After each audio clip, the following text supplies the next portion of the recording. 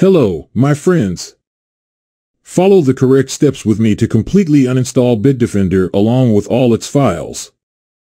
Go to Google and search for the Bitdefender uninstall tool. Open the official website to download the tool. Then choose the appropriate version for the Bitdefender installed on your computer. Now, we will take an important step, restarting the device in safe mode. While pressing the Shift key, restart your computer.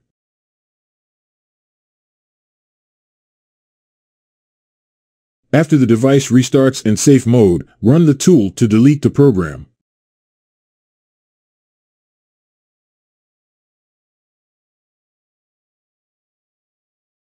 Next, we will search for any remaining files to delete.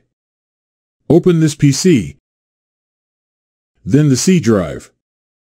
Go to View and enable Show Hidden Files.